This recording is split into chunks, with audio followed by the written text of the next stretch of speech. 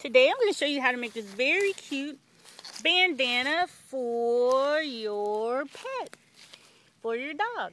This is Elmo's bandana made out of my favorite fabric, and I'm going to show you how to make it in just a few quick short seconds. Well, hey everybody. Today we're going to make a really cute project. This is a very simple, easy to do project. It's a little handkerchief, a little necktie, little tie-on thing for your dog.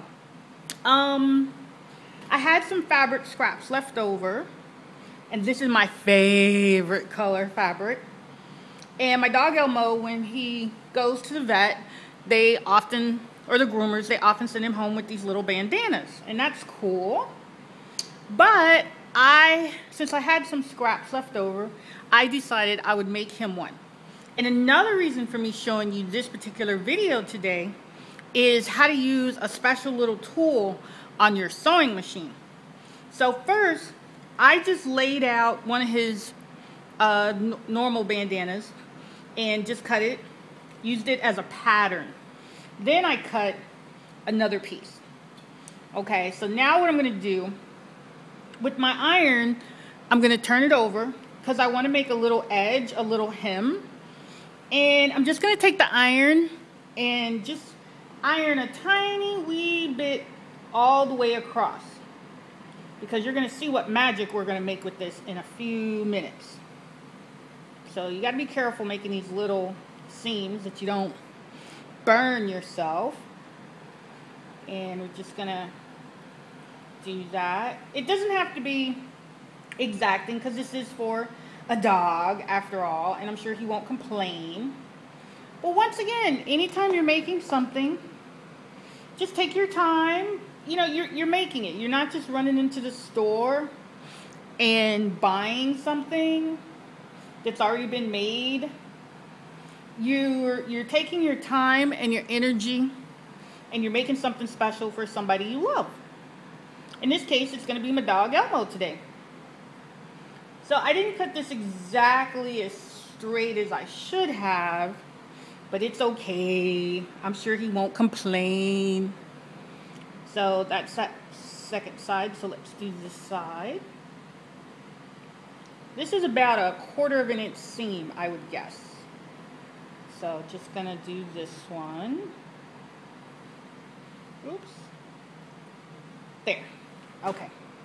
So now you've made these little seams, these little seam pockets. Hope you can see that. Right there. Because you're going to need that in our next step. Okay, so today, in order to make this next project, we're going to use this little rolled hem foot.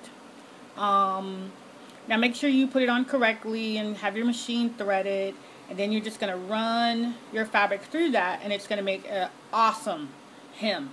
It's going to make your garment, whatever you're making, look so professional. Okay, let's see if I can do this. It's always hard with the camera in the way. I have seen some videos on the internet.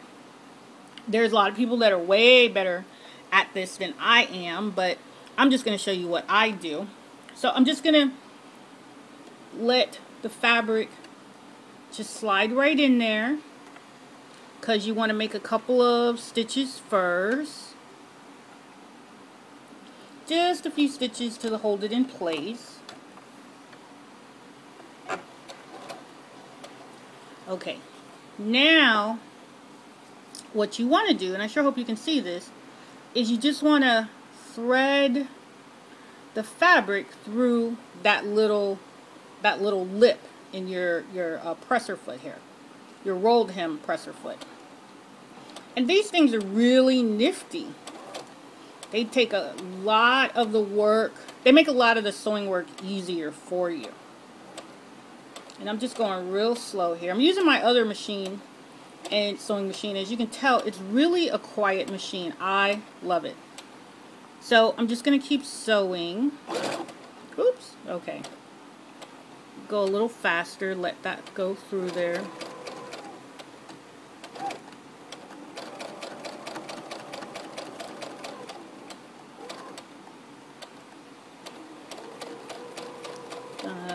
keep it straight. And I'm almost out of thread in my bobbin. I shouldn't have started this, but I was so excited about this. I just wanted to let you see it and how to do it yourself. Because that's always kind of been a drawback for me with sewing, is being able to take what you make and make it look professionally done. That can be a little hard sometimes. I certainly want to advise you to invest in a really good sewing machine. I mean, start out with the inexpensive sewing machine at first. But as you progress in your sewing skills, you're going to see. You're going to want something. Oops, and of course it slipped out there. You're going to see you're going to want something. You're going to want to upgrade your sewing machine eventually. That's what I did. And it's hard, I know. Times are tough, parting with the money, but it'll be worth it if you save up for it a little bit at a time, and you'll be fine. Okay, we got that first edge done. Now, I'm gonna. This machine has a really cool feature. I'm just gonna press this button right here, and it'll bring my needle up, and it'll also cut it for me. So then I just lift up my presser foot and it's done. Okay.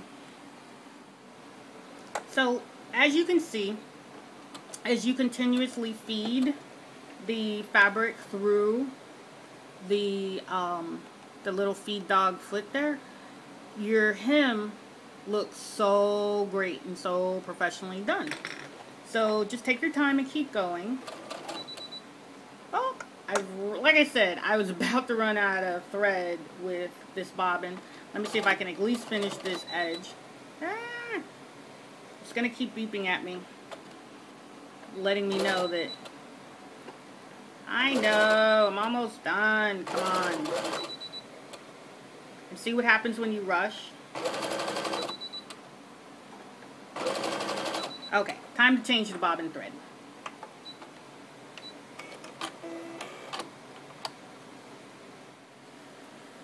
It's funny how I honestly can't even begin to tell you how much I love my new sewing machine. This is not really a new sewing machine, so let me just be real truthful here.